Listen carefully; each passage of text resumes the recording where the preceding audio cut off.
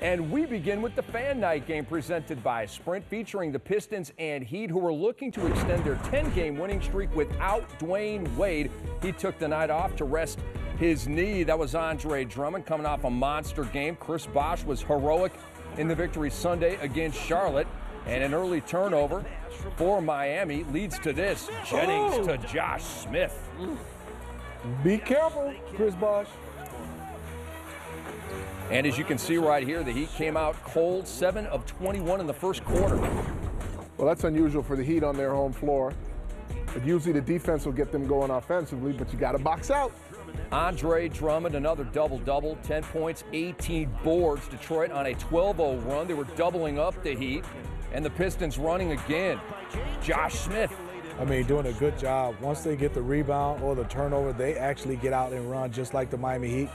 Maybe not as effective, but they're doing a decent job on the break, and there's LeBron James. That's really good. I heard a tweet, get LeBron to the line. He made the free throw, 10-point game at that point. Detroit led by 11 at halftime. Kyle Singler was big. Well, not only did Kyle come off the bench, he had a little help with Rodney Stuckey, but those two players supported their starters. Contavious Caldwell-Pope tapping it home.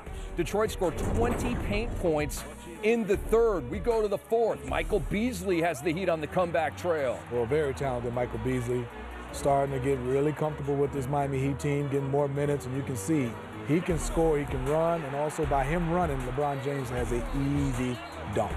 Beasley had 23. LeBron James had 23. The Heat were within 3. Let's just keep that number rolling with one from Brandon Jennings. Pistons up 6. Well, we expected the Heat to make a run in this game, but it was plays by Brandon Jennings, the deflection by Josh, and the finish.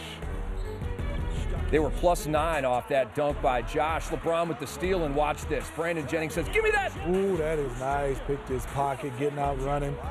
He has Josh running, he has Drummond running, and Greg Monroe catches and finishes. And that's your ball game. The Detroit Pistons beat the Heat in Miami 107-97. So the Pistons snapped the Heat's 10-game winning streak and moved to 8-10 in the process, thanks to shooting 51.3% from the field. Miami falls to 14-4 overall, 9-2 at home, as they shot just 9 of 28 from long range.